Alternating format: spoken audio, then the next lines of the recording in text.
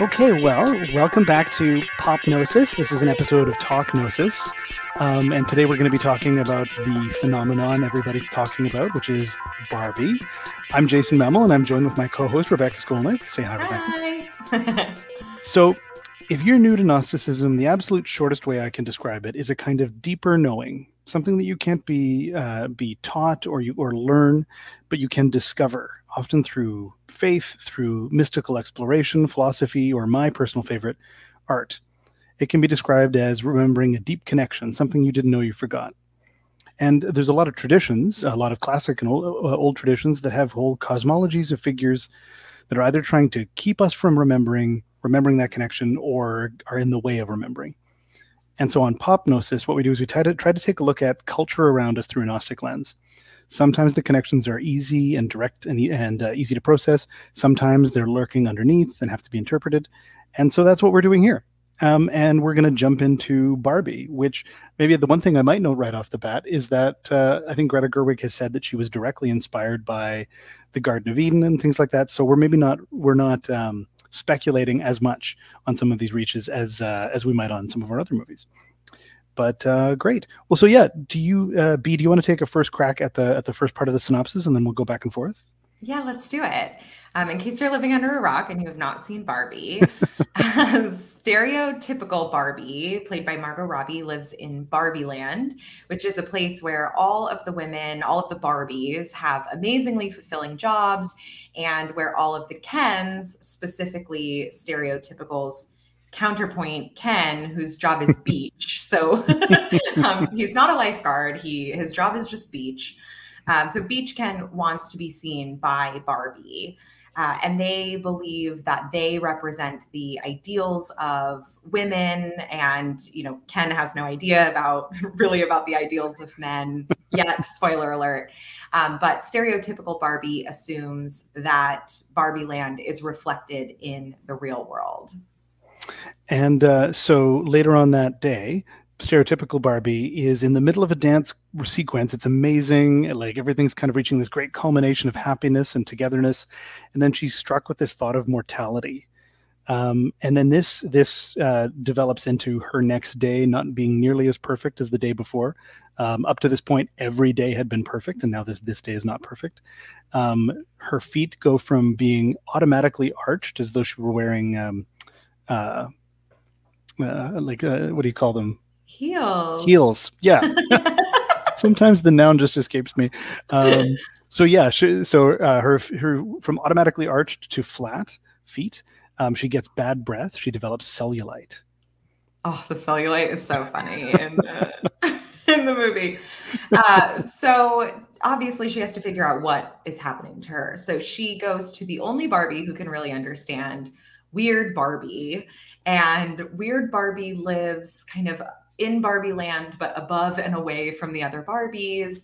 And she represents the versions of Barbie dolls who have been damaged or modified chaotically. Like they've been played with too hard is the idea. So her hair has been cut, she has been drawn on, and her legs are always in the splits or going in wild directions. Exactly. They believe the conversation they have lead her to believe that the girl playing with stereotypical Barbie has been having these thoughts about mortality, about life, and which is flowing back to stereotypical Barbie. And this might also be a great moment to note that Barbie at this point feels like she doesn't look like Barbie anymore, at which point there is an author's note, like a sort of a voice over the film that literally says, Margot Robbie may not be the best person to cast if you're trying to make this point. Absolutely. Yes. And by the way, Helen Mirren is my celebrity hall pass. So to have her narrate this film was a pleasure. Yes. So here now we have this link between what is the real world and what is Barbie Land. And so Weird Barbie says that stereotypical Barbie needs to go to the real world and find the girl who is playing with her and feeling troubled. And Barbie is initially hesitant. She does not want to go on this quest. But ultimately, she is compelled. She already knows too much. She's already, like you've said, changed too much. And so she sets off on course to the real world, and stowed away in the backseat of her car is her Ken, is Beach Ken, and who's tagging along to the real world. And so Barbie gets to the real world. She like encounters all kinds of. I skipped over this when I wrote the synopsis. She encounters all kinds of different layers of humanity. She encounters people looking at her with sexual intent, which she's not used to.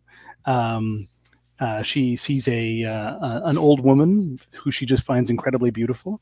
But she finally makes her way to a school where she thinks she finds the girl that she's looking for. This girl who is bitter and cynical, but she's sharply rebuffed. She's like the young woman basically says that Barbie is what's wrong with capitalism. It's like it's a really great takedown.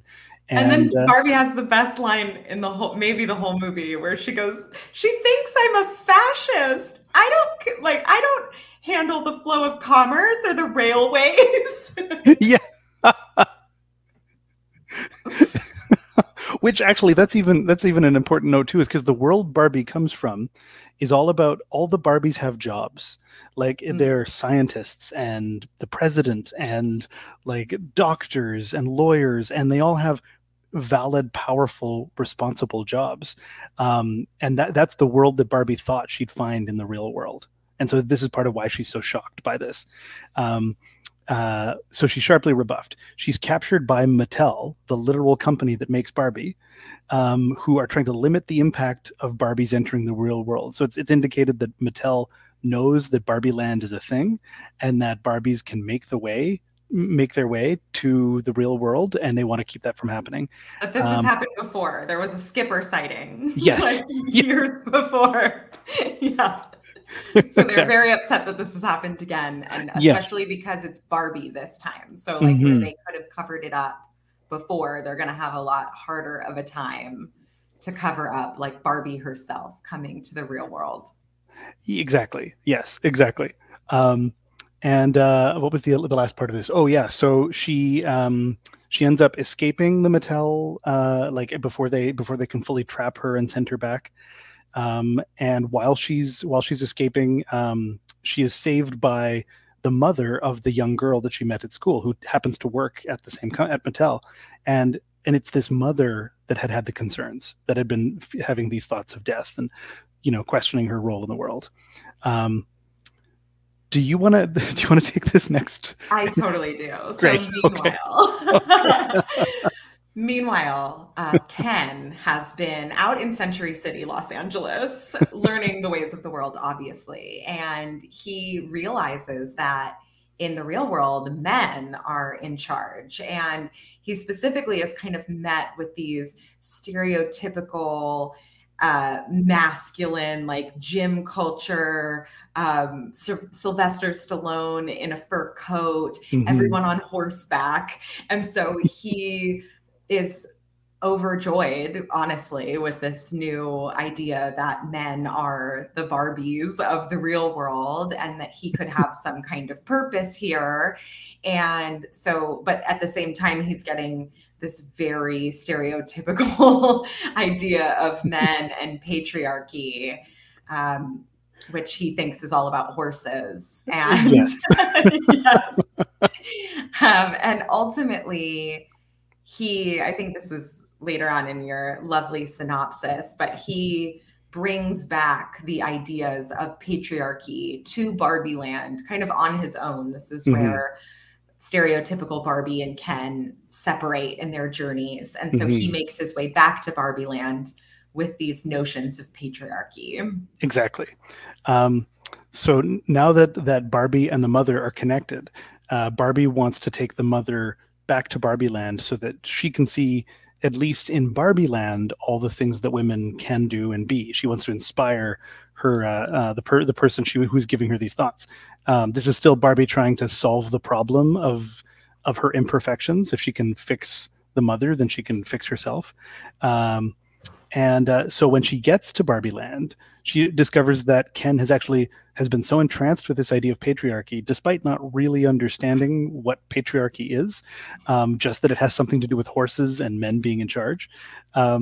He's transformed Barbie Land into basically like a very broy space, and he wants to turn it into a place where men are in charge. They're setting something up where if the men vote for this particular thing, then the magical land of Barbie Land, I think, turns into is it just Ken Land, or did they have another I think term it's for it? like kendom, right? Kendom, Like yeah, a kingdom, but it's kendom. yeah. Yeah, and he turns Barbie's dream house into Ken's Mojo Dojo Casa House. Which then in the real world, all of a sudden, this toy exists now. So it's fun to watch Yes. like the worlds interact with each other and what happens in each world like affects the other world, because in the real world, there is this overarching narrative that like Barbie is the most popular toy and the moneymaker, and no one really cares about Ken. And Hmm. then when Ken brings patriarchy back to Barbie Land and creates this Mojo Dojo Casa House, all of a sudden that toy exists and it's flying off the shelves in the real world. So it's fun to see the worlds like twist. And what a term, the Mojo Dojo Casa House. Like that is so fun to say. And every time they say it in the movie, I laugh. It's amazing. Yeah. So this kind of depresses Barbie. Like watching all this happen, she's like she felt like a failure, or like that she was turning into a failure before she left Barbie Land. Um, Barbie's or like, her the mother, sorry, the daughter really takes down Barbie as a concept. And then when Barbie tries to show them how great Barbie Land is, even that has been taken away. So Barbie's kind of at her lowest possible moment. And then the mother sort of inspires her, or like re-engages her by outlining how incompatible or how conflicting the expectations are around women and feminine individuals in terms of how they're expected to be both like a virgin and a mother, or they're expected to be you know like funny but not too funny, these kinds of things. Like she sort of makes all these lists which are fabulous and an incredibly strong part of the movie.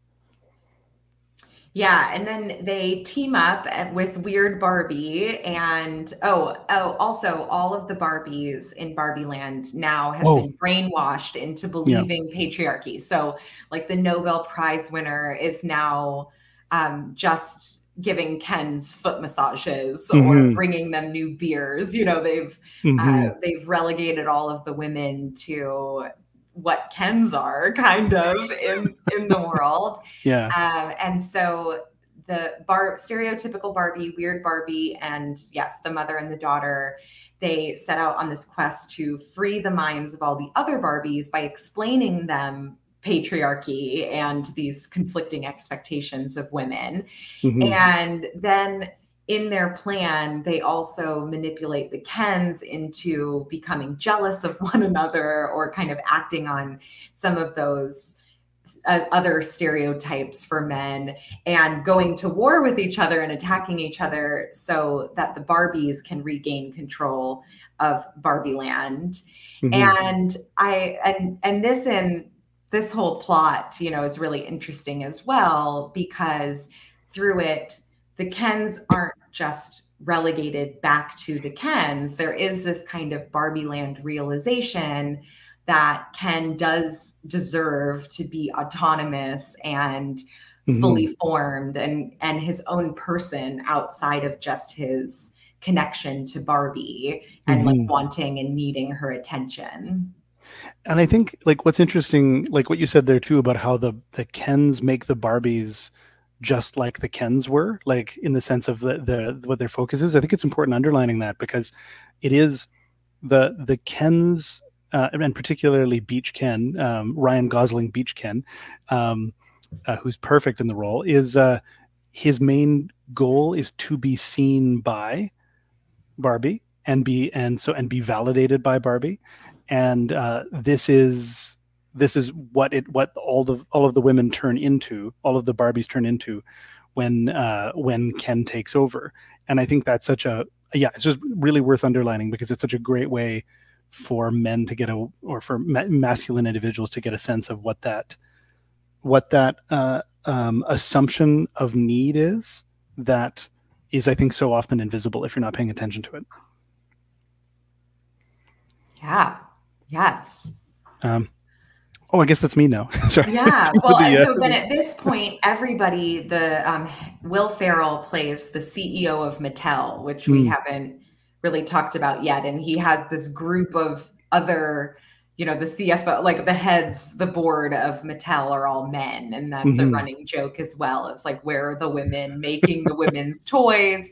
And so at this point in the movie, all of the Mattel men have made it to Barbie Land themselves. And so all of the humans are there for this big like end moment of change in Barbie Land.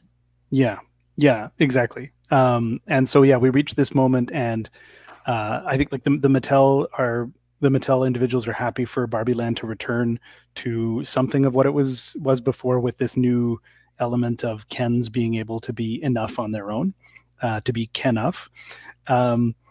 But then Barbie gets a chance to meet Ruth, the first designer of Barbie. In fact, actually, this is her second meeting with Ruth. She has a brief encounter with her earlier in the film.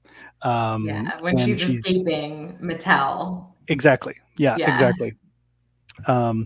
And that's a sort of a more mysterious meeting. But in this one, Ruth shows up and gives Barbie the choice to either remain in Barbie Land and sort of regain her perfect Barbie status again, or go into the real world and be fully human. Which will mean not just being a woman, but dying eventually. Like she'll become mortal as well.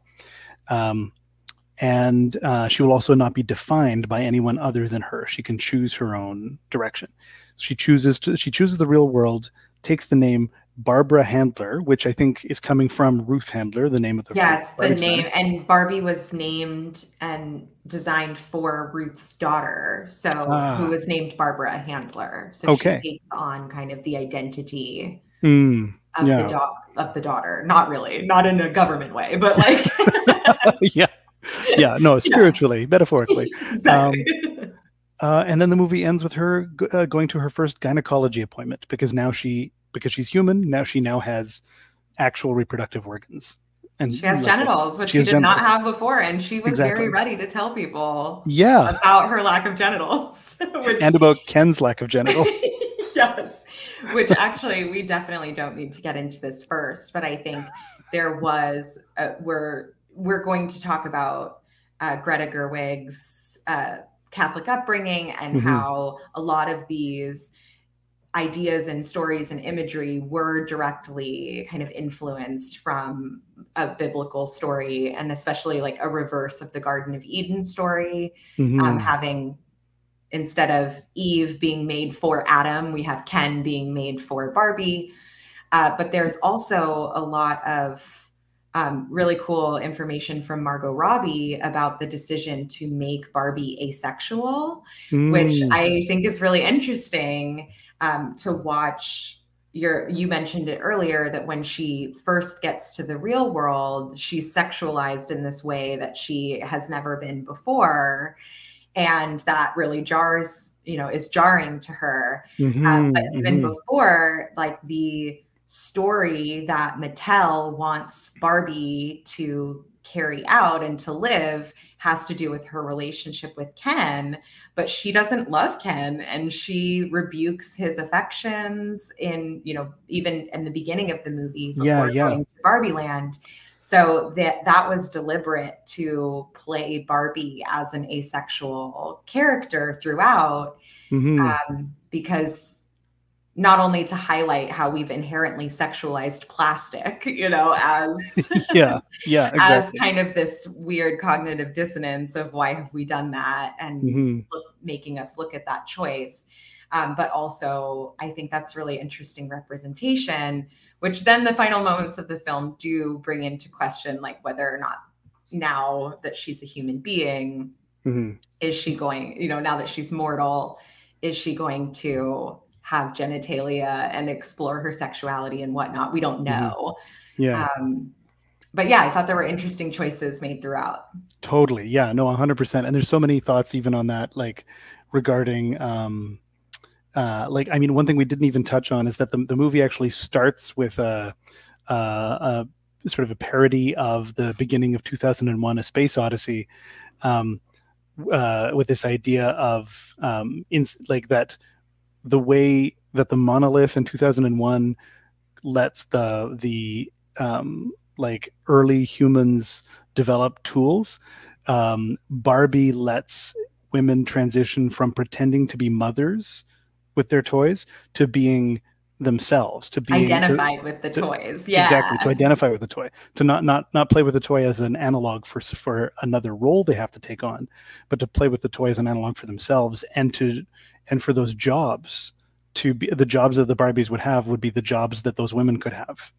Yeah, she Um, becomes inspirational and mhm, to a figure of like, well, if Barbie can do anything, then you can do anything, which then is really fun to see when Barbie goes to the real world. She has this idea, and all the Barbies do, that they'll be like applauded in the real world, that yeah. they'll get there and then women will want to hug them and thank them Hmm. for kind of revealing all of these different paths that they could take.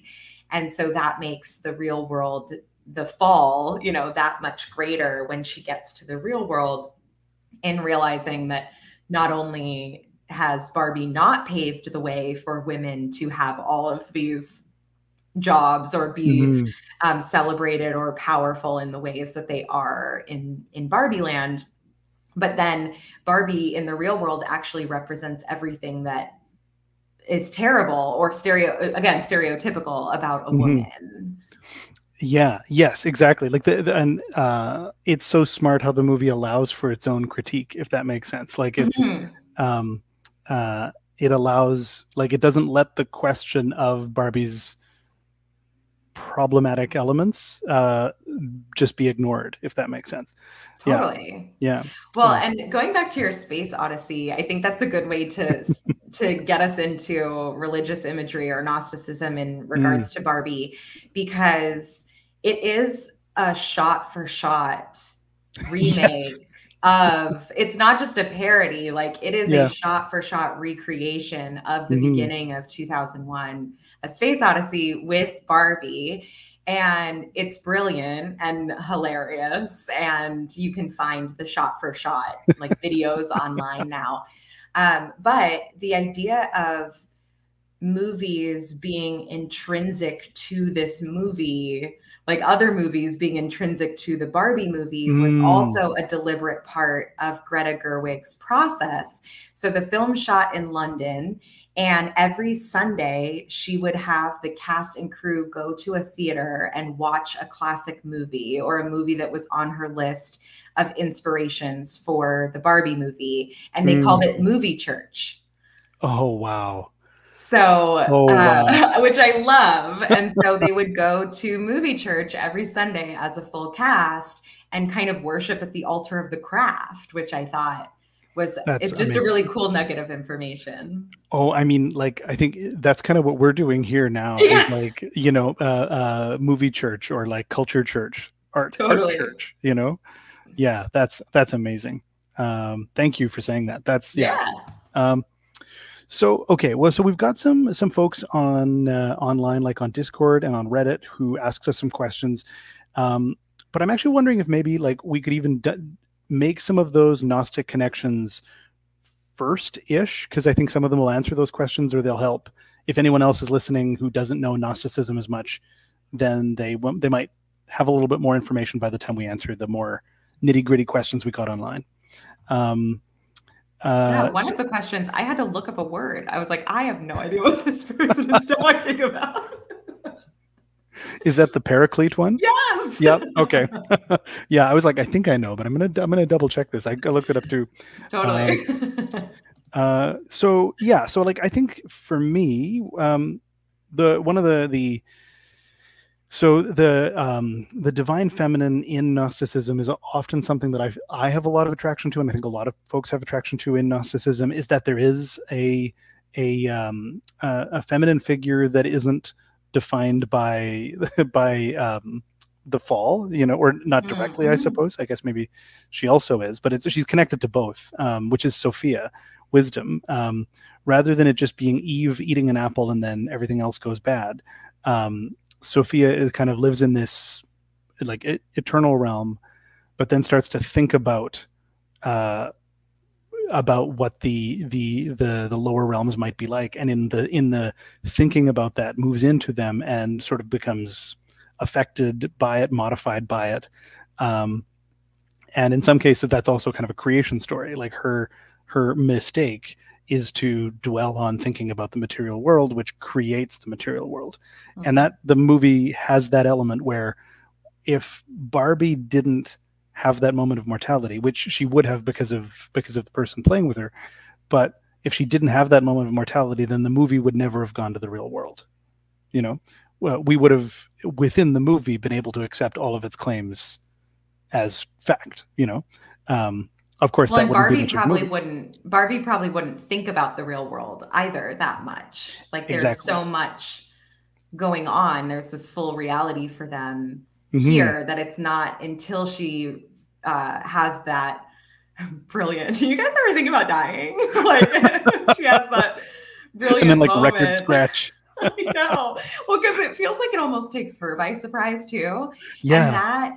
that you can feel free to tell me to save it for later. But I feel like that moment actually, in terms of Gnosticism being like what a remembering or something that we know that we didn't know we knew until we knew it, like Hmm. the innocence with which that moment kind of bubbles up out of nowhere Mm. does seem to be an interesting Gnostic reveal, in Hmm. that I don't even think she was aware that that thought lived anywhere inside of her Yeah, yeah, until yeah. all of a sudden it did.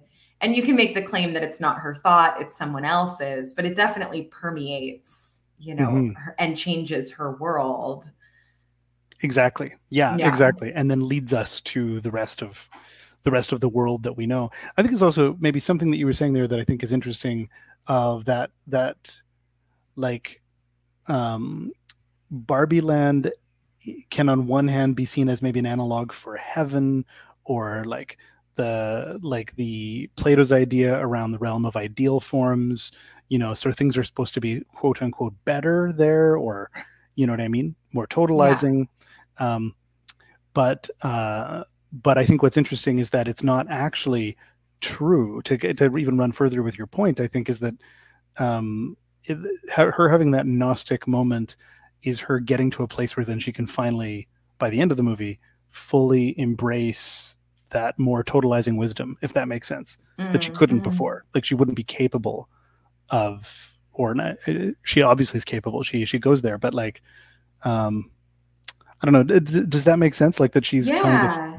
getting to the the surface truth is Barbie Land, or rather, the surface truth is that Barbie Land is good. You know. Mm-hmm. Um, Well, and the whole thing reveals the flaws of Barbie Land as well, mhm. which if you had asked stereotypical Barbie on when we meet her, Barbie Land is perfect, no problems here.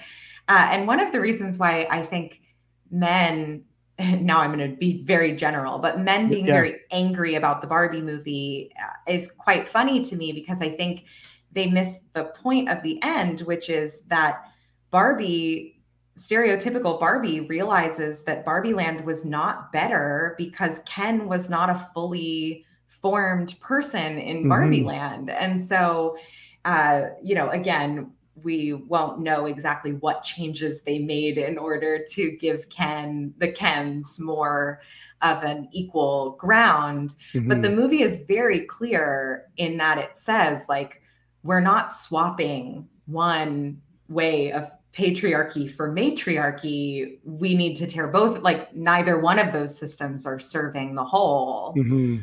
So what can we do to Yeah. make Ken more of a person here, and like women more real in the real world? Well, but that is a huge thing too. Like I've heard that too. People saying that the movie's about hating men, and I'm like, that is not the message I got from it. because like literally the men are saying that they are enough on their own, that they don't need to be defined by anyone else, and that is an empowering statement. Like that is not a statement of a movie that says thinks that men are terrible, you know. um, Yeah, yeah. um, and like I think like one thing that I've often heard said around this too is the like patriarchy but looking at it as a system of male supremacy can hurt men as well. Mhm. um, and that it's not like a patriarchy isn't necessarily a cabal of, like, men in a boardroom somewhere deciding the world, um, in a very explicit way. Although I think there are parts of it that there are people who make decisions that way, like intentionally to keep people down. But it's that the system is so ingrained and so historical that we take for granted things that we didn't, or we take as truth things that are only actually like choices made many like hundreds or thousands of years ago. um, which is also, I mean, I'm kind of bouncing around here a bit, but like that's one of the amazing things about the way this movie approaches things is it really allows, through its sense of humor, the like the ability to kind of crack through a lot of those assumptions around Mm. the way things should be or just naturally are, if that makes sense. And so um, one of my Gnostic philosophical parallels was that seeing patriarchy as a limiting system, the way that like archons are often seen as in control of certain parts of the world that are limiting us, and that like that yeah, patriarchy can be a limiting system, even if you're male and benefiting from it, you know. Um, Yeah, yeah. yeah, and I think that comes across too in the personality changes of the Kens once Mm-hmm. patriarchy comes into Barbie Land, and how the Kens themselves have to be. And, Mm-hmm. Ken, like Ryan Gosling Beach Ken, has always been pretty emotional. And then at the end, like cries, but has this moment of like, I can't be crying because I'm a man under patriarchy now. And so Yeah. it does have this moment of like, it is limiting to men because it's saying just kind of like how Ken's kind of were in Barbie Land before. They're it's saying like in the real world under patriarchy, then there's only one way for a man to be as well. You must be Mm-hmm. all of these stereotypical characteristics of masculine. And that's not accurate to their individualized experiences either. Like, I love the Exactly. moment where he's like, I don't need to wear this fur coat anymore, and like gives it to another Ken. Because that was him, like, shirking the prison that patriarchy became for him as well. Exactly. Yeah. Yeah. Exactly. Yeah. Which, and so like maybe in terms of limiting systems, this might be maybe a good point to talk about the demiurge as a like a usually Mm-hmm. the person in charge of the limiting system. What I think is interesting here is like a lot of Gnostic cosmology, particularly I would say the ones that like really took hold a lot in modern Gnosticism, and like in movies like The Matrix, see the demiurge and archons as a specifically negative, malevolent force. Um, Okay. what I thought was really interesting here is that with Mattel as in sort of a demiurgic figure, they control Barbie Land or have some level of control over Barbie Land, or try to. um, but they don't have total control. They don't have total power, and are often as affected by things as the real world and Barbie Land are. Like, it's Mattel that has to go like, what are we going to do with all these? What is it? Masa Casa. Oh, Uh, the Mojo Dojo Casa House. Mojo Dojo Casa House. There we go. Yeah, like they're caught by surprise by this. Like, Mm-hmm. and so I think that to me is interesting, and I think there are forms of classical Gnosticism and contemporary Gnosticism that do acknowledge that the demiurge uh, might not be best defined solely as a as a jailer, as somebody trying to keep you down, and might be as trapped by the system as anyone else. Uh, say like misguided, but not actually against being corrected. See, I love this because in Gnostic cosmology, the demiurge is kind of the middleman Hmm. between, like, he is a, or the demiurge is a creator. I know, I've like, Barbie and its gender politics is obviously another episode. So I Yes. just Yeah. really apologize to everyone listening. I'm being very incredibly binary in this moment. Yeah. But the demiurge in Gnostic cosmology stories is a creator, of course, but is not the creator. Like, there is the one, Hmm. the monad kind of above, I guess, in the cosmology story. And then also Sophia exists before the demiurge as well. Hmm. And so I do like this idea that Mattel being the creators, quote unquote, because Ruth, without Ruth, they wouldn't have anything. These men wouldn't have anything to build or create or profit off of. Hmm. But that Mattel, kind of the company, is a creator, but also did not create, in this case, the real world, and don't have as much control. They're kind of just exploiting Hmm. um, the real world. But yes, I love the idea that they're surprised by it as well. And there's this great moment where the mother, America Ferrera, who plays the mother, who basically is the reason that all of this is happening, Hmm. her cynical thoughts about the world. And she says, why don't we just make ordinary Barbie? Because every woman just wants to get through the day, like wearing a nice blouse, feeling kind of good about herself. And the Mattel CEO is like, absolutely not. Nobody's going to buy ordinary Barbie. And then one guy with an iPad is like, actually, that would make a lot of money. And they're like, we love ordinary Barbie. So I do love the idea of them kind of as this misguided demiurge Hmm. that has creative power and chutzpah, but doesn't, yeah, is not fully malevolent. They're not, they don't know Hmm.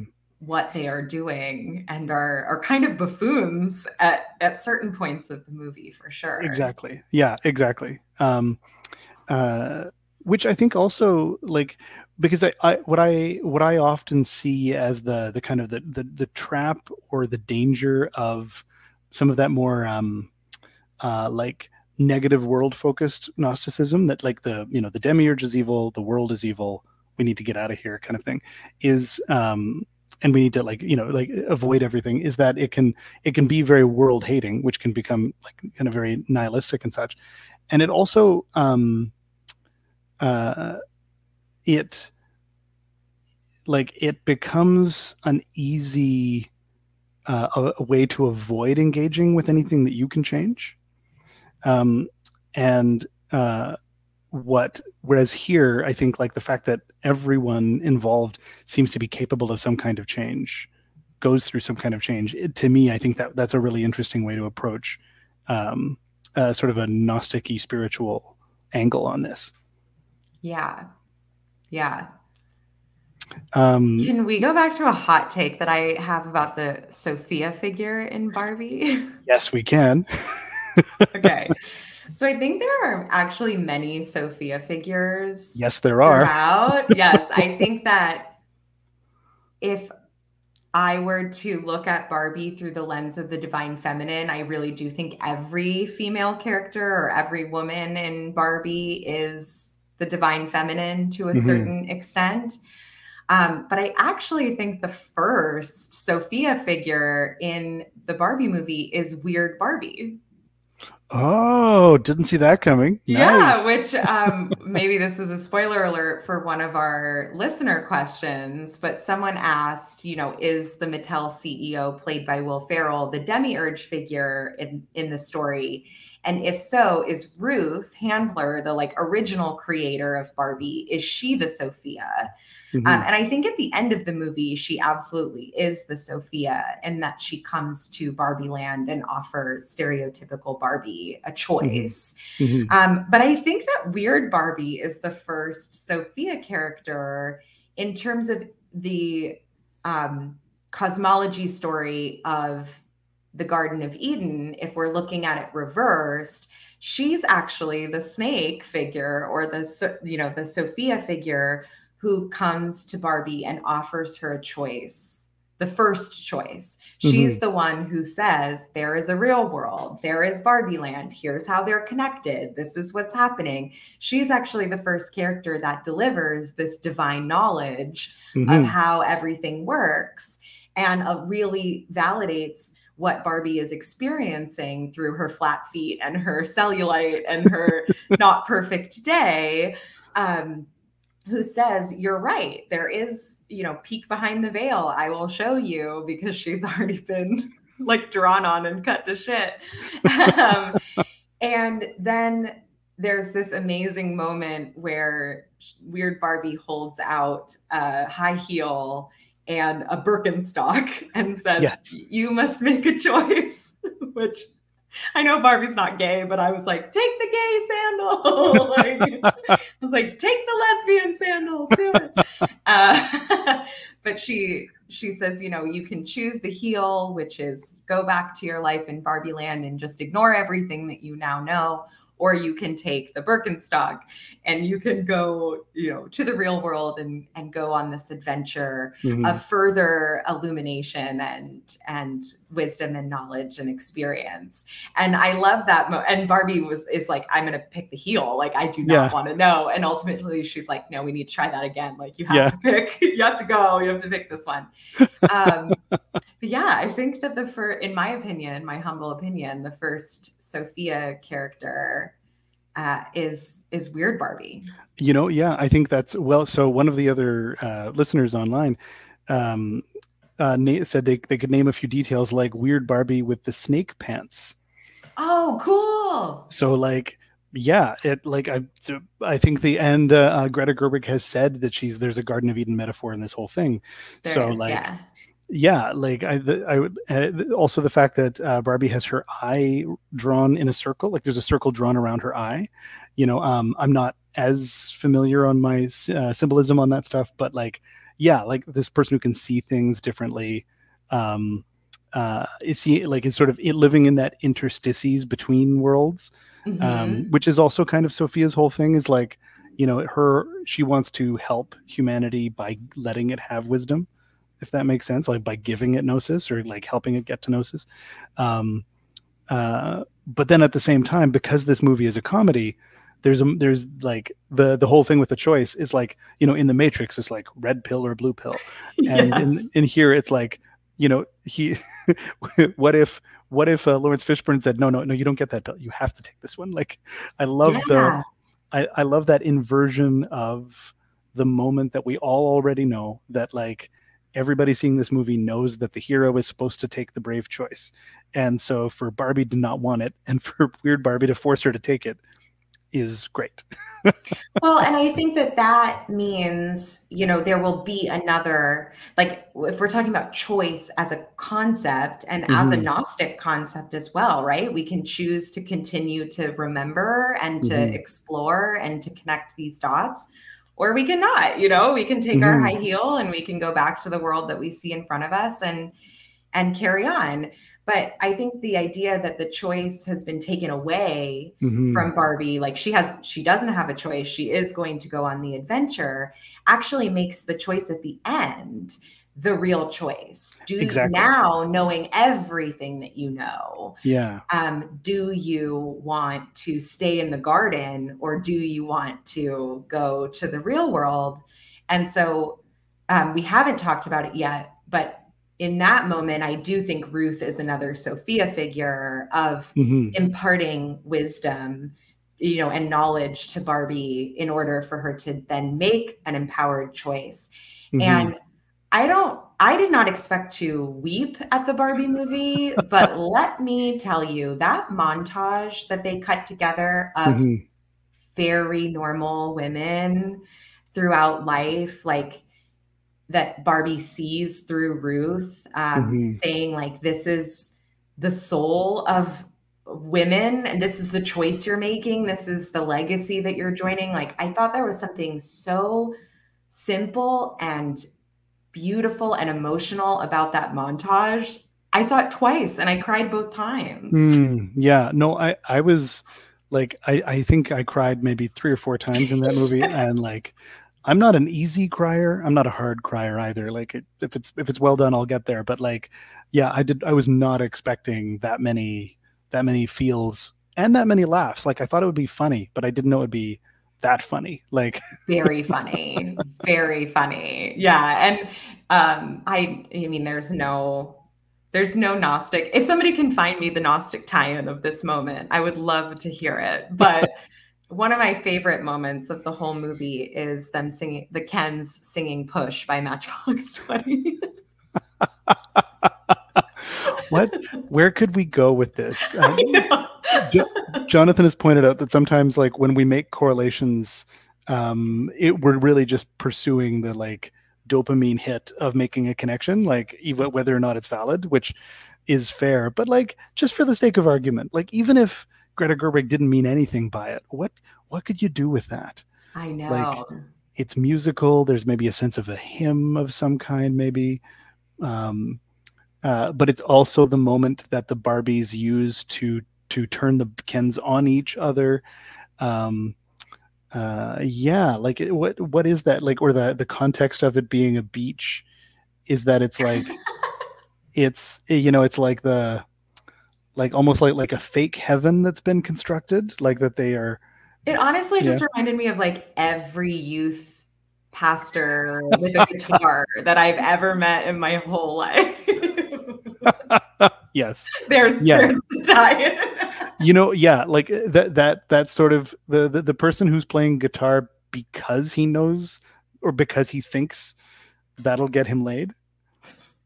Do you know what I mean? Like Yeah, yeah, not yeah. because he wants to play guitar, not because he loves playing guitar, but because he's going to learn this one song and he's going to play it on the beach and he hopes that somebody's going to talk to him, um, yeah, I don't know if there's a distinct Gnostic connection. I don't think there is, but if anyone wants to find one, Yes, yeah, please, say so in the please create comments. one. We'll do a second show just on that note.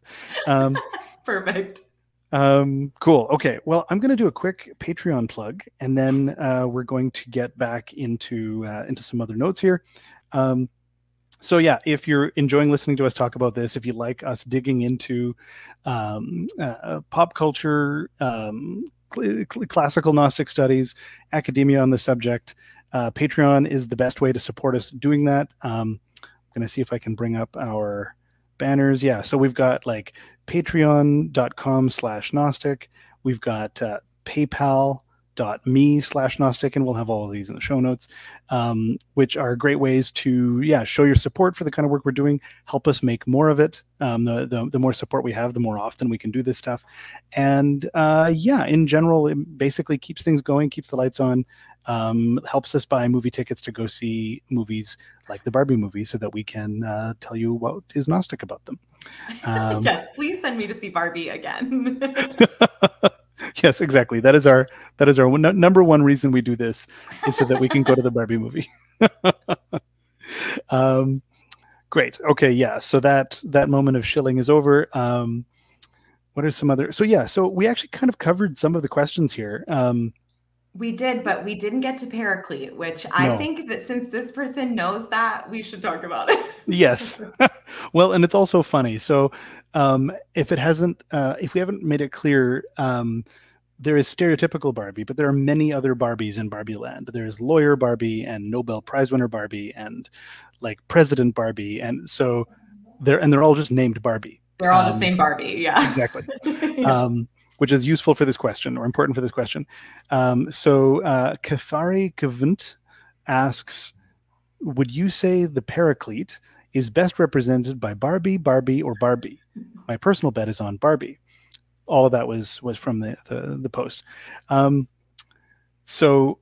Paraclete, which I had to look up as well, it's kind of like I mean, theology in all its forms can always get complicated, but very short version is like an intercessor, somebody who helps us get from one place to another. Jesus can be seen as an intercessor, as a paraclete, like Moses. Yeah, various faiths and traditions have different paracletes. Like I think you're right. It could be Barbie, Barbie, or Barbie, but I actually think my take is that it's Gloria. I think Gloria is actually the intercessor. If like The mother. I don't think we've the named her mother. yet. Sorry, Fair. Gloria. Yeah. Thank you. Yeah. Thank you. Sorry, Gloria. We've done you so dirty. It's just, it's funny. All of the characters are named Barbie or Ken, but for some reason, most of the humans, I just didn't offer their names At all. at all. No, Just no. mother, daughter, which I mean, I'm exemplifying their mythical positions anyway. But like B, you made the great point that she is kind of another Sophia figure in that sense of like really inciting a lot of these things, having the thoughts that cause a lot of this. But Hmm. she is also that person who is like literally sitting in front of Barbies and telling them about the disconnections that are happening in the world. Um, and like, and by the nature of being the one who had the thoughts that started a lot of it, is that like quite literally that bridge between the worlds. So yeah, I see her in that paraclete figure, perhaps, and in the best way that I can say it. The other thing we didn't talk about is that, I mean, there's so many things we didn't talk about, and if you haven't seen the movie and any of this has convinced you, like there is so much more than we have ever said here. But there's this thing where she works at Mattel and she is drawing versions of Barbie. In fact, she's drawing versions of Barbie that are having the problems that are happening to stereotypical Barbie. She is already so invested and connected to Barbie, but is also facing these problems with her life. That's how so much of this gets started. Yeah. Yeah. I love those. She drew like thoughts of death Barbie, like literally was what she called it. Um, and I also loved her role. And I think this, okay, I had to look up paraclete. I was very not familiar with the concept. So I will just be honest about that. So I don't know if this supports the argument or not that Gloria is this figure, but it's really interesting to me that she does have so much creative potential as well. And she kind of is the only, or she is the only woman that we see working at Mattel. Because Mm-hmm. even Ruth doesn't work there. She's like in this mythical room that may or may not exist. We're not really Yeah. sure what we're supposed to make of her until the end, where, she's played by Rhea Perlman, who makes the comic moment perfect about like tax evasion, which is real. That's real about Ruth Handler. Like she lost Mattel because she evaded taxes for so long. Like that's how she lost control of the company. Um, so there's also something in there about like women, this figure not being able to hold on to her creation for other like patriarchal reasons, like death Mm-hmm. and taxes and the system, which I think is really interesting. But Gloria is the only person, the only woman that we see working at Mattel. Yeah. And where all of these men can make decisions and clean up messes and seem to hold the power, Mm-hmm. Gloria is actually maybe this is more in Gloria as Sophia than a Mm-hmm. paraclete. But Gloria actually has the creative power in the world, that what Mm-hmm. she draws happens in Barbie Land because of this emotional and probably gendered connection Mm-hmm. to the Barbie figure. But we never actually see men really create anything in the real world. The only Mm-hmm. thing that affects Barbie in Barbie Land is the one woman that works at Mattel and draws her real feelings into Barbies. Exactly. Yeah. No, I think that's exactly it. And I think like um, I personally never see the figures like the Paraclete or the Archons or Sophia as like rigidly defined structures that like that don't that like never the twain shall meet. Um, I think it's totally fair for Gloria to be both a Paraclete figure and a Sophia figure. You know what I mean? To occupy both within the process of the story. You know. Yeah. Um, uh, yeah, yeah. No, I think that's super. Yeah, I like where you went there. Let's see if there's anything else on my list. Uh, Oh, I had a question for you. Oh, We yes. have a question from Stargazer 162. Hello. That is talking about, you had mentioned it before, like the details of Weird Barbie, like the snake pants, the eye in a circle, the pelican comment. I don't remember what the pelican comment is. Do you? I don't remember the pelican comment either, and All I'm not right, sure. Stargazer 162. Let us Yeah, know. yeah, yeah, exactly. Like either add to your, I think that, I don't know if that was on Discord or Reddit, but like either add to that post, write in the comments, please give us more. Yeah, we'll dig into that. Yeah. Well, and I do feel that maybe there is a Barbie part two somewhere in our future, because I feel like this person in particular really was looking at some symbolism and some finer, some like very detailed things that I know exist in it. And for this initial conversation, obviously we took a Yeah, little bit broader strokes. totally. Yeah, yeah, totally. Yeah, I think we can definitely. Well, this is the thing is like what makes it. I think when I came out of that movie, I said that I haven't seen a movie that smart for a Mm. long time. That movie, a movie that sure of itself, like that knew what it was trying to say, knew every moment of the film in terms of what it was saying. Um, uh, that that which means that that level of detail means that there's a lot that can sit with you, and there's a lot that you can keep going with. Like we could talk probably for like four times as long as the movie itself, Yes. just unpacking things and noting things and having fun doing it. Like I think that's amazing. One thing that it wasn't in my notes that I noted that I didn't make it in my notes, and then I'm like, is this actually part of the point? Is Alan? Oh, Alan. Yes, Alan deserves to be spoken about. But only briefly. Yeah, yeah, just a little bit. Alan, yes, take it away. Okay, well, I don't have much of a Gnostic take on it, other than I think it's really interesting how this character, so it's played by Michael Cera, and he's just sort of another adjunct character in Barbie Land who He's really Ken's has friend. he's Ken's And friend. he's a real doll. He was Yeah. Ken's friend, and his main claim is that all of Ken's clothes will fit him. So you don't have to buy more clothes for Alan because he's not Ken, but Ken's clothes will fit him. Yes, that's his whole definition. Yeah, so like I think well, and like Alan tries to help the weird Barbie and rest of the Barbie team in decoding everything. He tries to escape Barbie Land when Gloria and her daughter try to escape. Like, so he's present in the film. He does things.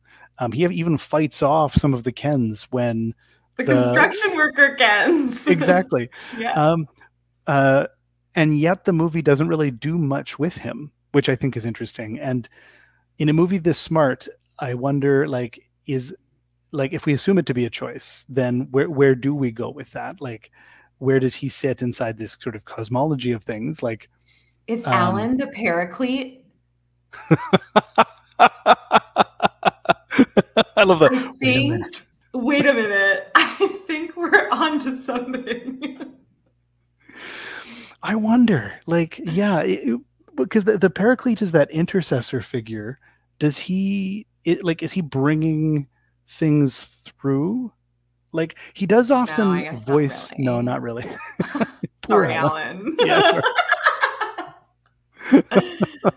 Yeah, I don't know. Maybe there is something like maybe there is something there simply um, uh, around like not everybody needs to get a story.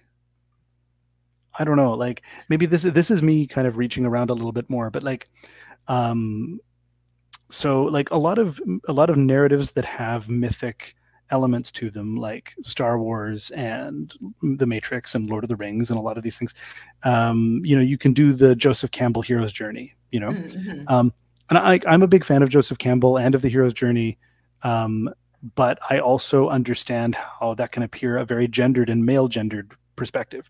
um, and I've been like trying to discover some like non-strictly male versions of those arcs, but then I've also come across Ursula K. Le Guin, who we should do a show on at some point.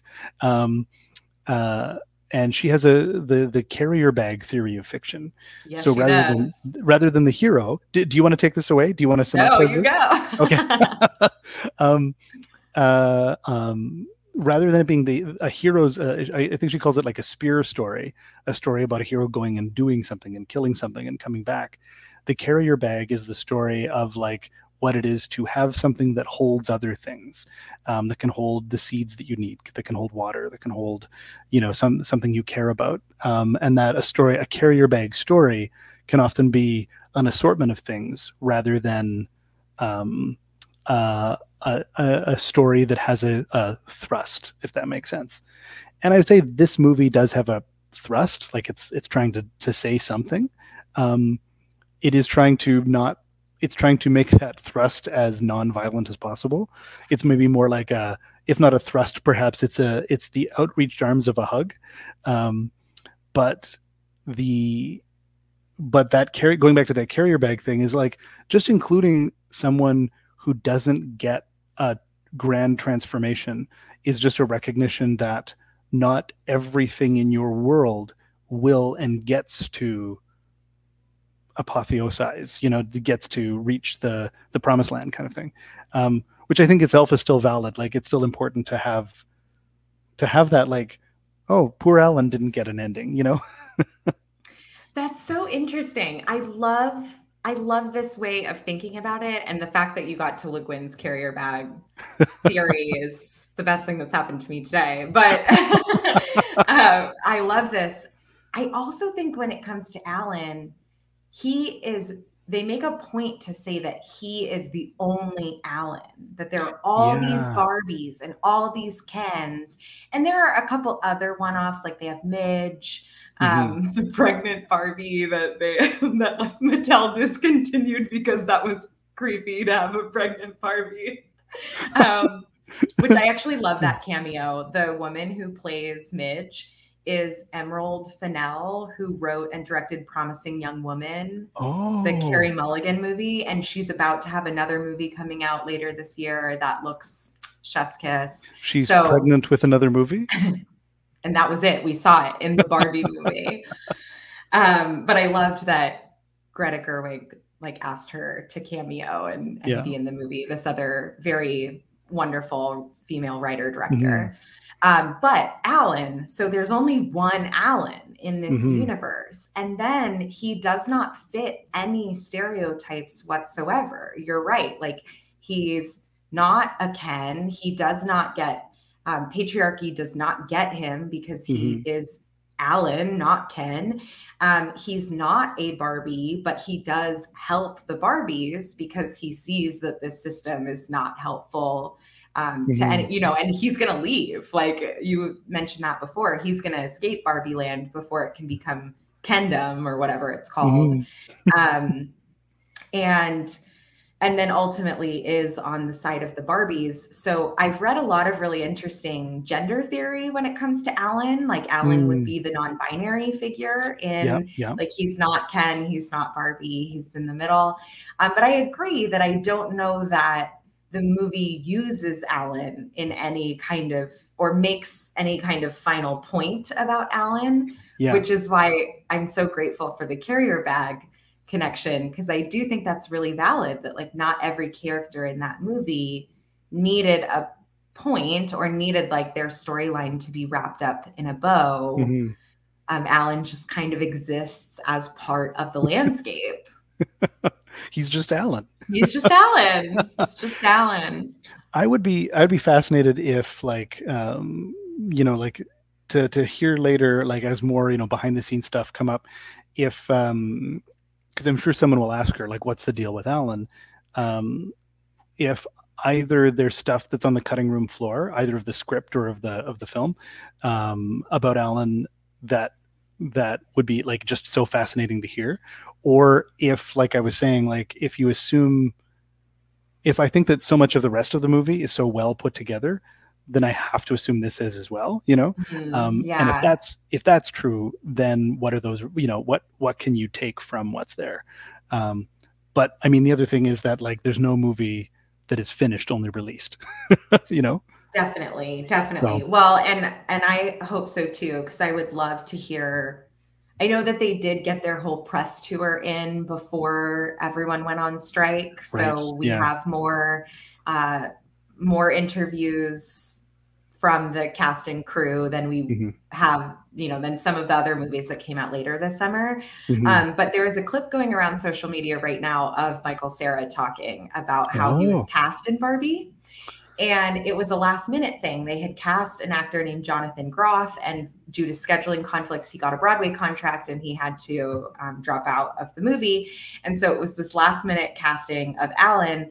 And they called Michael Cera's manager, and Michael Cera's manager told Greta Gerwig that because it shot in London, he probably wasn't interested. And Michael Cera was like panicked and was like, no, I'm very interested. And somehow got Greta Gerwig's email address and like emailed her and was like, don't listen to my manager. I'm very interested in being in your movie. And she just emailed him back like, here's a Zoom link. I'm just hanging out in this Zoom room. Like, come meet me. And he was like, this is the weirdest casting. Like, Greta Gerwig was just hanging out on Zoom, and he joined the room and they started talking, and then it happened very quickly. But I just thought that was so funny that his manager would be like, Michael probably doesn't want to do it. And he's Yeah. like, Yeah. I definitely want to do it. I'm interested. Yeah. Which, I mean, there's sort of an interesting, I mean, we could do a whole other, I don't know, like a meta talk gnosis, pop gnosis episode around how you interpret the actions of the artists to make these things. Like, what is it for Michael Cera to want to be Alan so bad? Like, you know, um, uh, but we're not going to go there. That's a whole other chain of reasoning. Um, but one thing I did want to maybe mention, and this might be kind of a nice area to sort of wind our way down, is that like Alan can be coded as non-binary or gay, um, and which I think one thing that I think is interesting about the movie is that I don't think it is um, intentionally or specifically exclusive to non-binary gendered character people. Like I don't think it's ever trying to say that only women are women, if that makes sense. Only men Mm-hmm. can be men. Like I think it's, um, but it is also I think within the space of the film doesn't really have the opportunity to say anything else, if that makes sense. Like it's not Yeah. being exclusionary, but it's also not supporting. Well, it's not anything. And that's what I Yeah. thought was also so interesting about a lot of the backlash that the Barbie movie was getting, which I think we're spending way too much time. Well, obviously, we're not spending too much time thinking about the Barbie movie, but We're on spending this, exactly the right amount of time. so we could spend so much more time. But Exactly. but the backlash about the Barbie movie being like for gays and trans people was hilarious to me because I was like, the Barbie movie doesn't even touch gay or trans people, except for the fact that there is a trans actress playing one of the Barbies.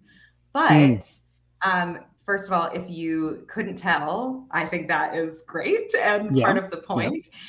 But also, it has been said, and this might need to be fact checked, but apparently Greta Gerwig did not know that this actress was trans when she cast her.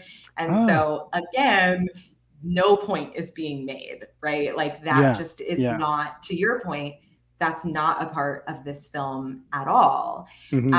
And something that might even be lacking like in this film. I don't know where they would have put it in. I think that they were making a lot of points about structure and like Hmm. systems, how we Yeah. structure our world and systems, and how um, specifically men and women, or Barbies or Kens, Hmm. are living under this umbrella. But two things. I think the Alan is interesting because Alan's the only character that does not fit either mold, and Hmm. therefore the Alan character is not seduced by Barbie Land or patriarchy. Hmm. Uh, so he does exist outside of these structures, and therefore is able to kind of move independently of the Mm, structures. mhm, And I do, being queer, I do think that there is an inherent, okay, this system was not made with me in mind, or it's not doing me any favors. I'm already outside of it. Therefore, I can see it. I move differently through the world. These are all very generalized statements, but I do think to be gender nonconforming, to be on the queer spectrum in a cis hetero, normative world, you do inherently live outside of those structures to begin with. So you move differently through them. You're able to be a different kind of player in the world. Yeah. And I think one thing that's interesting is and this was actually kind of a surprise for me, is when Alan is fighting the Kens, the construction Kens, he takes them out. Like he rocks those guys, like just pow, pow, pow, which I was not expecting. I think partially because Michael Cera is not known as an action actor. And because the character was often so to the side of everything, like literally a depowered character. But where I'm going with this, what I think is really interesting is that being outside of a system can give you a lot of power in it, if that makes sense, or at least power to move through it. I'm kind of connecting to something you were saying there about being outside of the world and then therefore able to, Yeah. Well, and the second thing that I wanted to say about the Kens is that I had a long conversation with a friend of mine named Nick Kepley, who is really big in the tarot space. They have a podcast called In Search of Tarot, and they are non-binary but assigned male at birth and do a lot of work looking at tarot figures and kind of taking the gender binary out of that work. But we were talking a lot about gender in terms of the Barbie movie, and how one thing that was highlighted in all of the Kens was actually kind of this inherent homoeroticism within patriarchy.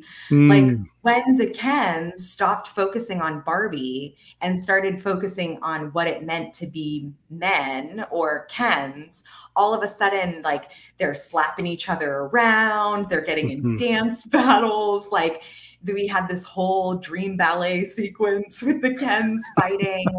There was something just really homoerotic about the portrayal of the Kens under patriarchy that I actually think is present in stereotypical manly culture. Yes, it is. Yeah. Play some good old American football. Let's see some men crash into each other. Yeah. Touch each other's bods. Exactly. Yeah. I think you're right. I think there is something maybe there is maybe more gender questioning in this movie than is initially apparent, or than is part of the main point of the movie. Yeah. But I think it's there. Yeah. It's there, but it's in questions and inklings. It's definitely not. Which again, I'm not faulting. I think you can only do so much in the span of a couple of hours. Yeah. And I thought that what Barbie was able to explain about patriarchy and intersectional feminism and ideal world versus real world, again, getting back to this Gnostic idea of looking beyond the veil, or remembering things that you had forgotten. That's very apparent in how they bring all the women back, how they bring all the Barbies back. Right. This again, here's the knowledge, and then all of a sudden they snap to and they remember who they are and how they're connected to each other and in the world. So I just think there's a lot here. And oh my God. Okay. Barbie. Maybe one last thing. I know I should let you go, but one last is one of the my favorite things from the Nag Hammadi Codex, which is, again, if you're new to Gnosticism, if this is your first episode, is kind of a classic. Welcome. We're hopefully we've shown you we're warm and cuddly here. At least our brand of Gnosticism is warm and cuddly. Where was I going with this? Oh yeah, the Nag Hammadi Codex is one of the core classical historical texts we have about Gnosticism. And everything before that was pretty much defined by people who were complaining about Gnosticism, whereas this is people writing their own stuff. Here's what we think. And inside that text is a text called Thunder Perfect Mind. And Thunder Perfect Mind is full of a generally feminine coded character speaking in paired statements that are often contradictory, like I am the mother, I am the virgin, I am the innocent, I am the corrupted, I am the whatever, I am the like I am the red, I am the blue, like whatever the pairs could be, and those are contradictory ideas. And what does Gloria use to crack people out of the patriarchy is contradictory ideas. So I think there's something, yeah, like I have no idea if Look that's. at you just pulling out the Nag Hammadi Codex in the final moments. Well, I needed the whole conversation to get me there. Yeah. No, but I love that. And yeah, that's totally true. Like I think that there is a real Gnostic nugget trademark in in that moment of how to break it out. Well, and I'm glad that you brought up the Nag Hammadi, because the only piece of research that Jason did that we haven't, like before this episode, that we haven't spoken about for fine reasons, was someone connecting dots, getting their dopamine fix in, Yeah. connecting all of these dots between Barbenheimer, like the Barbie and the Right. Oppenheimer and all of these things. And one of their points was that Barbie, like something with Ruth, happened in the same year, 1945, that the Nag Hammadi Codex was discovered. One of their points. So it had to come up. It had to come up. Yeah, no, that's great. And honestly, we need to do an episode on Oppenheimer. And then after we do an episode on Oppenheimer, then we'll do another episode about Barbenheimer, the phenomenon. Okay. This is where it gets real. I have not seen Oppenheimer yet. Neither have I. So donate to the Patreon so that I can go see Oppenheimer. There we go. Exactly. Jonathan's going to be so proud of us. That is patreon.com/Gnostic, paypal.me/Gnostic, or, just tell a friend, share the show. That's also a huge way to support us. Yeah. Okay. I don't think I could do a better closeout than that. That was pretty good. I think that's it. Well, and now we have an agenda. We have Oppenheimer, we have Barbenheimer. So exactly. Send us your questions. Yeah. Let us know what you thought of this. And we'll talk to you all soon. Yeah. Okay. Bye, everybody. Bye.